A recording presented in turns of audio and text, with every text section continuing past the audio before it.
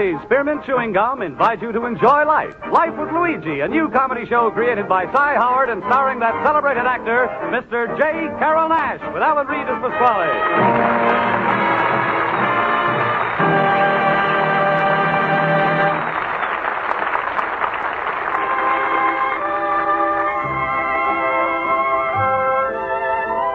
You know, friends, Wrigley's Spearmint Chewing Gum is a typically American product that appeals to people of all ages and nationalities in all parts of our country.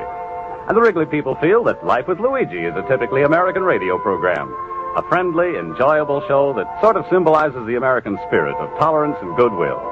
So the makers of Wrigley's Spearmint Gum are glad to bring you Life with Luigi each week and have you join them in this pleasant half-hour's entertainment. And now let's read Luigi's letter as he writes about his adventures in America to his Mama Basco in Italy.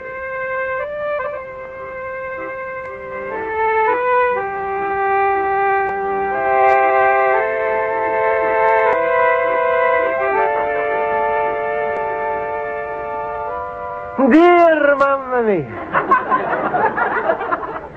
In America, everybody has got a plenty of time to enjoy himself, especially the kids.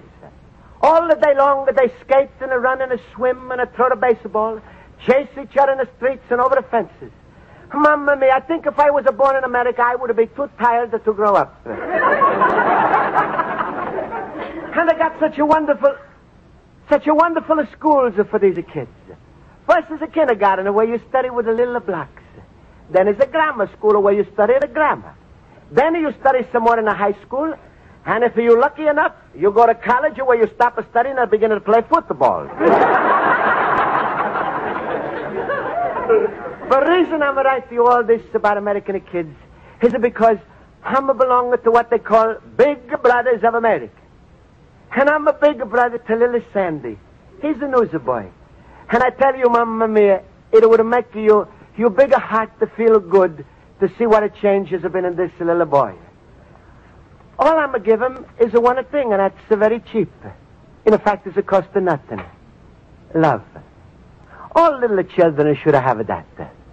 Oh, it's making me feel very proud of the way Sandy is look up to me.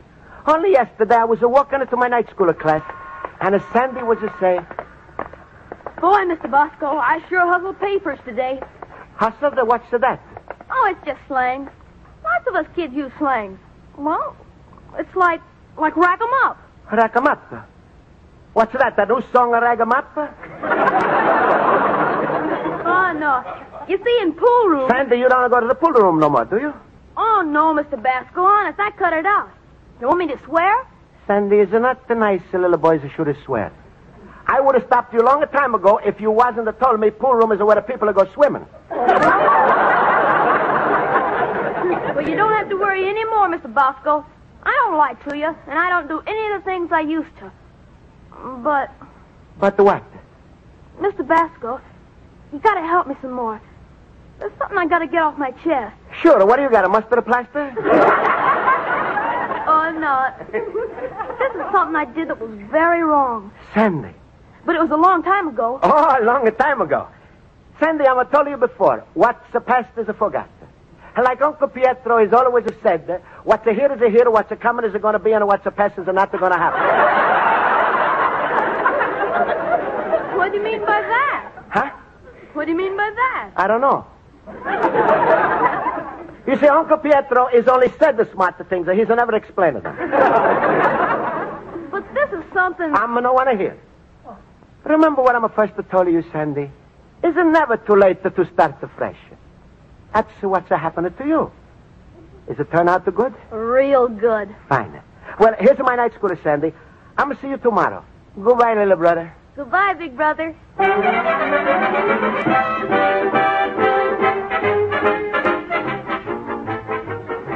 That's all right. Quiet, class, please. That's fine. Now I'll call the roll. Mr. Basco? Present. Mr. Harwood? Present. Mr. Olson? Present. Mr. Schultz? I'll tell him when he comes in. Oh, thank you, fellow boobers. Mr. Schultz, stop acting silly. Just say present. Who knows if I'm present? Does anybody really know anything? Life is just a dream. And what seems real one minute is a shadow the next minute. The most real thing is life. If you look at it Mr. closely... Schultz, how long do you intend to keep up that speech? Until the bell rings. I didn't do my homework. Thank you, fellow sufferers. Mr. Schultz, you may stop bowing and take your seat. Now, class, today we are taking up the... Mr. Horowitz, what are you whispering to Mr. Basco? I was just telling him I read there was going to be a meeting of the Big Brothers in the school Thursday, and that Luigi was going to win a silver pin from the Big Brothers of America. Is that true, Mr. Basco? Oh, yeah, I saw the bulletin board, too. Congratulations, Luigi. Congratulations, Mr. Basco. Well, thank you. Who has a bigger surprise for me, too? Think of it. Luigi was voted the best Big Brother in the neighborhood.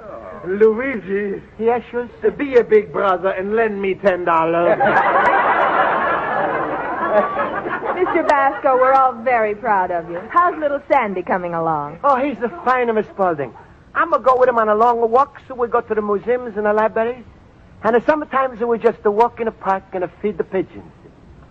Himmel, what a way to waste a childhood. Schultz, you know that's not true. Your little Sandy was on the wrong road until Luigi made friends with her. Now he's becoming a genuine gentleman. Smile, everybody. I was only joking. Luigi, don't Pasquale complain that you are spending too much time with the boy and not enough time with Rosa? Well, he's not too happy, Schultz. Don't he like you should be a big brother? No. He wants I should be a little husband. Very Luigi, don't you listen to Pasquale. If you enjoy being a big brother, then you stick to it. Yeah, Olsen, that's right. Because I got 3 children, Luigi, and believe me, the greatest satisfaction a man can have, the biggest pleasure you can ever enjoy, is to come home at night after a hard day's work, open up the door, and find the little monsters fast asleep. Oh, Mr. Schultz, be serious. This big brother idea is wonderful. Yes. Many a young boy needs a mature friendship, some affection and guidance. And furthermore, you never know, but one kind word or one good deed from an older man might change a little boy's entire life. Yeah, that's the truth, Schultz. Of course. You know, I remember the first day I came to America. It was bitter winter. I was cold and hungry and alone. I walked in the streets with empty pockets. I thought I didn't have a friend in the world. And then, as I crossed the street to get over to the other sidewalk, a cop touched me gently on the shoulder. He looked at me, and then he reached into his pocket. And he's giving you money to eat? No, he gave me a ticket for jaywalk.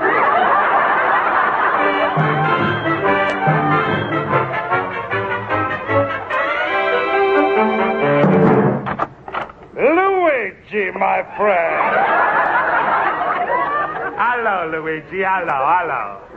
Hello, Pasquale. Hey, Pasquale, guess what? I'm getting a prize for being the best big brother in the neighborhood. Well. Look who's getting the prize. My own little banana nose. How much money? It's no money, Pasquale. I'm getting a pin. What for? To hold up your pants? Find a reward after wasting so much time with that Sandy, that jovial delinquent. No, but Pasquale, it's not so much the pin. Is a reward enough for me? How Sandy is a change. What a change? Luigi, let me tell you something. Once a crook, always a crook. That's the nature. I don't have to tell you. Everybody knows a camel is never change its stripes. No, you're wrong. I'm always say is never too late to start fresh. Sandy is a good boy. Ouch, you used to talk. Here, this letter came for you this morning. I think it's important. Oh. How you know it's important? Because I read it. Pasquale, did you open up this letter? Who, me? Open up your mail, Luigi. Don't be insulted. Well, then who's opening it up? The United States government. You see, tomorrow's March 15th, and the income tax people, they get worried maybe they won't collect enough taxes the regular way. So every March 14th, they have what they call grab bag day.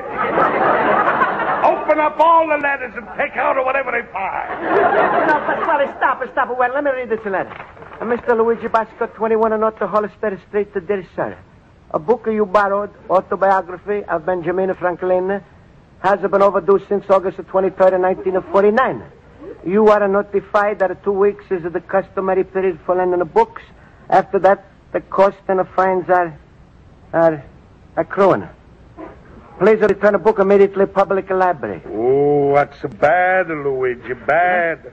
Looks like I'm going to have to visit this bigger brother in the bigger house. No, but Pasquale, I'm not mean anything wrong. I'm just forgot about the book. Forgot? How come? Oh, I just remember.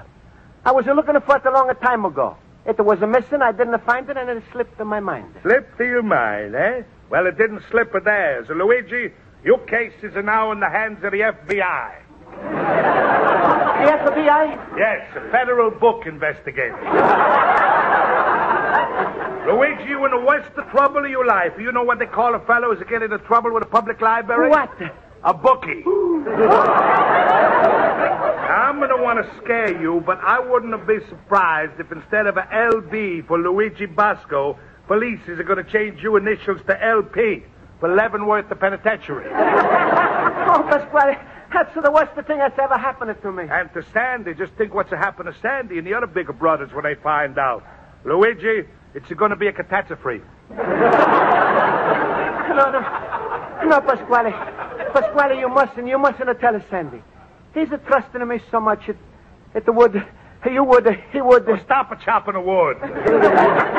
Luigi, only a miracle can save you from disgrace or any grace. Well, what a miracle, what a miracle. I'm thinking. Don't you smell smoke? Luigi, when you got your library card, I was assigned a few characters. That's to prove you had one. Well, if I go to the library as a citizen and the biggest shots from the neighborhood, I could have redeemed your face by giving them money. This they keep as a hostage, and that entitles you to use your lawful name and library card again. Pasquale, you would do this for me? Well, it's a big sacrifice, Luigi, but for you, I'd do it. Oh, Pasquale, you must be a wonderful man in the whole world. Now I'm going to do you a little favor. Then you're going to do me a little favor. Why, sure, Pasquale. What's the favor? Marry my daughter, Rosa. Oh, Pasquale, ain't you got any other favor? All right, don't marry Rosa. Good. Let her marry you. Oh, no. Oh, yes. Listen, you pupsqueak. Beggars can't be choosers.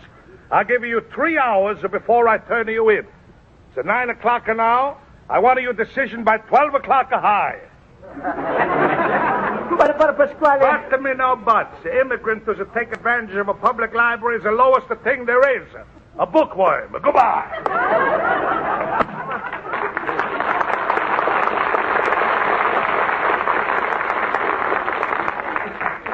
Mamma mia, the trouble I'm in. I'm worse off than all the countries in the whole world. They worried about the atom bomb, the X-bomb, the hydrogen bomb. But I'm got the biggest bomb of all, the Rosa bomb.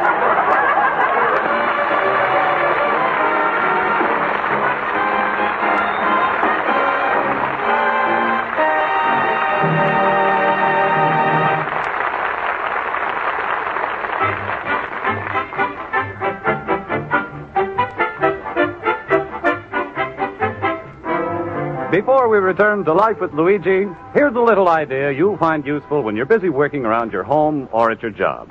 Occasionally, during the day, slip a stick of delicious Wrigley's Spearmint Chewing Gum into your mouth. Go right along working and chewing at the same time. You'll find that the smooth, pleasant chewing relieves the monotony, helps keep you from getting restless or tense. As a result, you naturally feel better and work better. Always keep a package of refreshing Wrigley's Spearmint Gum handy so that you can chew and enjoy a stick whenever you want. Now let's turn to page 2 of Luigi Basco's letter to his mother in Italy.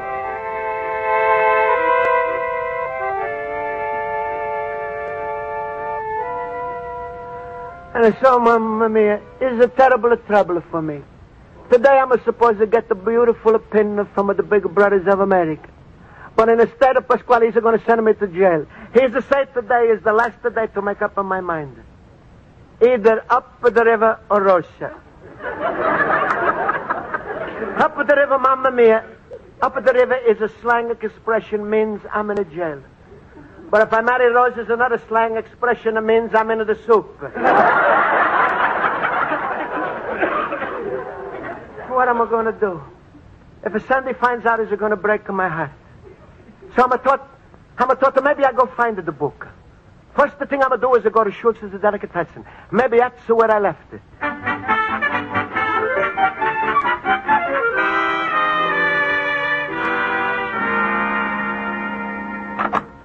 Add another pound of potato salad, Mr. Schultz. Certainly. Schultz, I'm not like the bottom. Oh, Luigi, my fellow boob. When you first came in, I didn't give a good look. I thought you were just a crummy customer.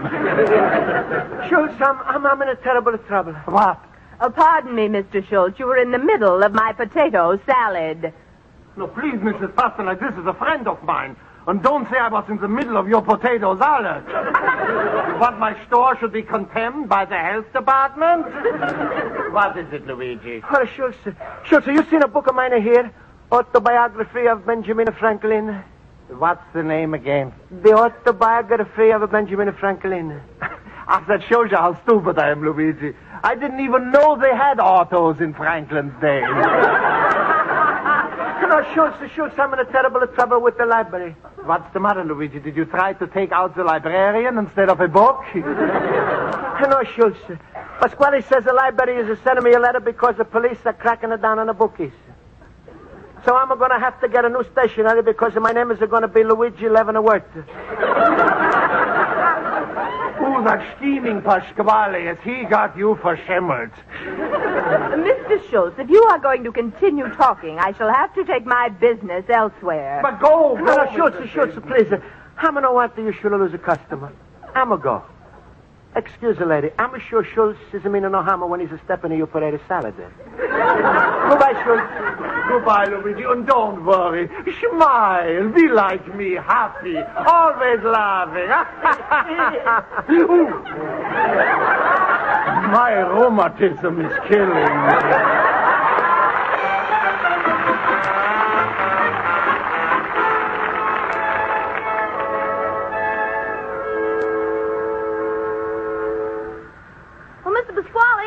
Mr. Bosco's store is closed. You know where he is? Got no idea. Hey, come here a minute. I want to talk to you. Sure. You like Luigi, don't you? I'll say. He's my big brother, you know. Yeah. He's like you so much he's not got a time for nobody else. Big brother, huh? Sandy, you old enough to know children is got to come from the same mama and a papa. Don't you know that? Yeah. That's a simple chemistry. Brothers are coming from papas, the sisters are coming from mamas. Now look, kid, Luigi's a total stranger to you. Only reason he hangs around you, he hopes you're going to sell him newspapers at a half price. Oh, no. I always want to give him a paper for free, but he always pays for it. That's a proof he don't love you. He just pities you. What? He knows how much you need the money. One's got nothing to do with the other. You're a big fat liar. That's a finer way to talk to you grown-ups, you little gangster. You got no right to say that. You've been swiping the things ever since you could have reached the shelves in the 5 or the 10. Mr. Basco said it's never too late to start fresh. You're just mad because he won't marry your daughter, and everybody knows it. Listen, you gutter swipe. I wouldn't want him for a son-in-law. He's a crook like you. He's no crook. No, just to go to the public library and see if he didn't steal out of Benjamin Franklin's autopsy. Something like that. Benjamin Franklin? Sure. And don't think I ain't going to let the big brothers know all about you two. I'll fix him good. You won't fix anybody. You won't hurt Luigi. Hey, where you running? I won't let you. I think I heard the kid's feelings. But he heard of mine with that Rosa talk. But I heard of him with that newspaper talk. But he called me a big fat liar. But I told him, there's no doubts about it, I'm a rat.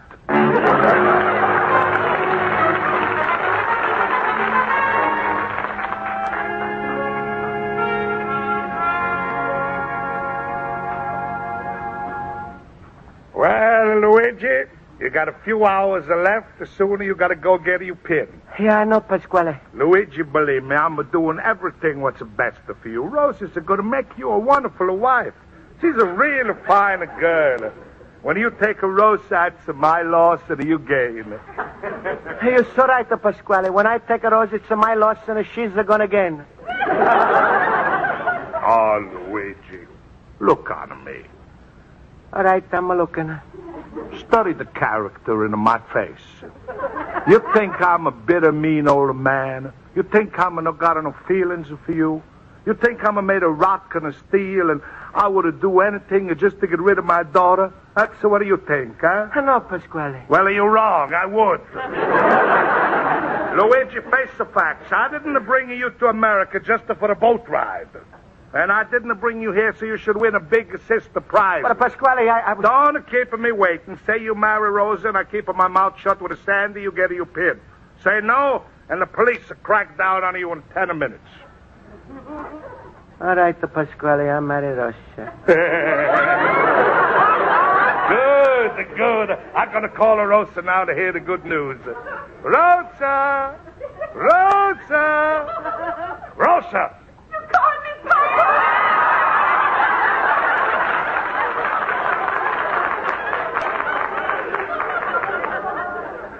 Yes, my little buttertub. I mean a buttercup. Rosa, say hello to Luigi.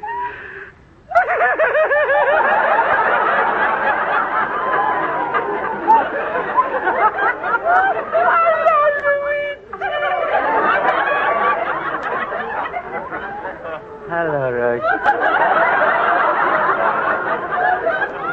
See, Luigi, how intelligent the Rosas carry on a conversation? Now, why don't you forget about it being a big brother to a little 10-year-old dumbbell when you can marry Rosa and have a dozen of your own? Papa, did you tell Luigi Sandy was here looking for him? Rosa, go back in the store. What? Hey, Rosa, when was he here? About 10 minutes ago. Rosa. You be quiet, Pasquale. You said Rosa carries very intelligent conversation. I'm wondering why he's not here. What's happening to him, Rosa? Well, Papa said you stole Benjamin Franklin out of the library, so Sandy ran away. Oh, Pasquale, you didn't. He did? Oh, shut up your face! Mamma mia, now everything is lost. 6 months I tried with Sandy and Pasquale. You tore down everything. Wait for Luigi. No, it's no use. I'm run to the library and tell everything. I'm run to tell everything.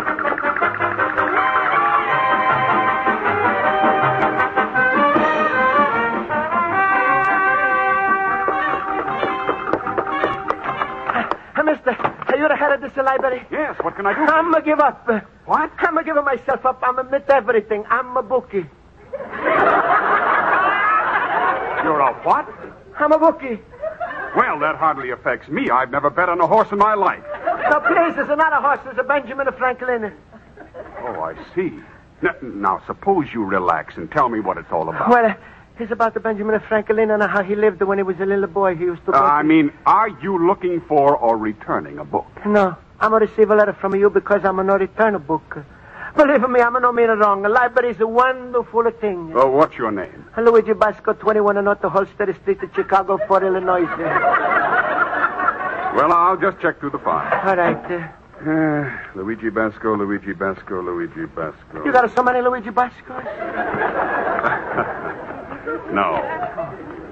Oh, here. Oh, yes, you took out a book, the autobiography of Benjamin Franklin on August 23rd, 1949. Yeah, that's right. I'm never returned it, so I'm giving myself up. Oh, wait a minute. What's this? Huh? Why, that book was returned today. You mean it's come home by itself? Who did this? Well, that's odd. Here's a note on the card. Oh. Someone paid up all the fines with a request that their name not be mentioned. Somebody, no mention. Could it be Pasquale? Well, anyway, the book is here and the fine was paid, so whatever was worrying you before needn't any more. Mamma mia. That's many Pasquales are not going to tell the bigger brothers, and I'm going to get that to pin. I'm better hurry up. I'm late for the meeting. What? Oh, nothing. Thank you, Mr. Library. Thank you. Goodbye. Goodbye. Oh, Mr. Basco. Huh? If you didn't finish that Franklin book, you may take it out again. No, thanks. Franklin is run away once this year. I think you better watch him a little bit.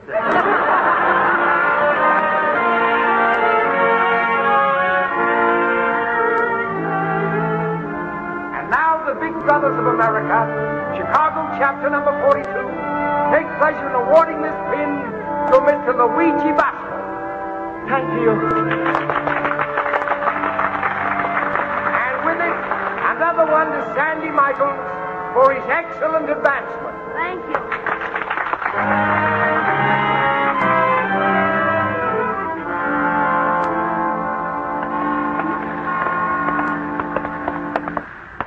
Oh, some beautiful pins, huh, Sandy? Sure. Boy, it was a lucky day for me when I met you, Mr. Basco. I was going from bad to worse. Sandy, sometimes you think you was a bad and you could never change it. That's not the truth. Nobody's born perfect. Let me tell you something about me that's happening right now. Mr. Basco, before you tell me something, I want to tell you something. What? Remember I told you I wanted to get something off my chest? Sure. And I thought it was a mustard plaster. That's right. Mr. Basco, it was about your book. The library book. Mine? Uh-huh. I stole it out of your store when you first got it. You told me all about the big brothers. I just listened. I thought it was a lot of bunk. When I was so used to taking something, I took your book. Then I never got the courage to tell you about it. Uh-huh. What was it you wanted to tell me, Mr. Basco? Nothing, Sandy, nothing. You know, for a little boy, you got a lot of courage. You know what you say. It's never too late to start fresh. You still like me, Mr. Basco? I like you. I'm in love with you. Well, here's your house, Sandy. Good night. Good night, big brother. Good night, little brother.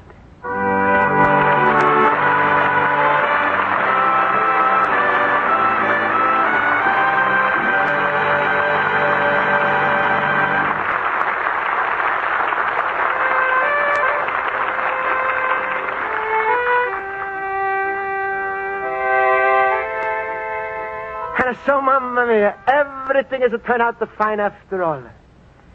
Isn't that the wonderful thing, this big brothers, where one helps out to the other? Maybe someday this idea is to go around the world and everybody is a help for one another. Anyway, I was sitting in front of my store the next day, and sure enough, Pasquale is come to me and asked me to marry Rosa. So I said to Pasquale, you ask me 1,000 times. How can you ask me again? And he said, Luigi, I'm using your own words. Is it never too late to start afresh? Your loving son, Luigi Basco, little immigrant.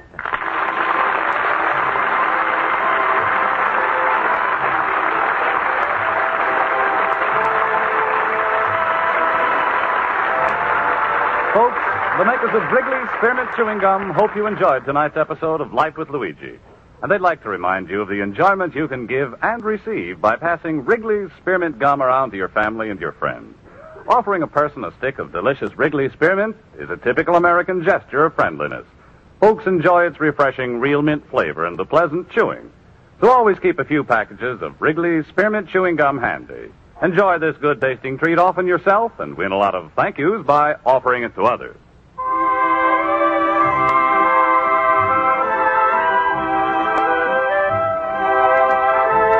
The makers of Wrigley's Spearmint Chewing Gum invite you to listen next week at this time when Luigi Basco writes another letter to his Mama Basco in Italy. Life with Luigi is a Cy Howard production and is written by Mac Benoff and Lou Derman and directed by Mac Benoff. J. Carol Nash is starred as Luigi Basco with Alan Reed as Pasquale, Hans Conrad as Schultz, Jody Gilbert as Rosa, Mary Shipp as Miss Spaulding, Joel Forte as Horowitz, and Ken Peters as Olson. Music is under the direction of Lud Gluck. Friends, the Wrigley Company invite you to listen to their other program, The Gene Autry Show, every Saturday night over most of these same CBS stations. Bob Stevenson speaking. This is CBS, the Columbia Broadcasting System.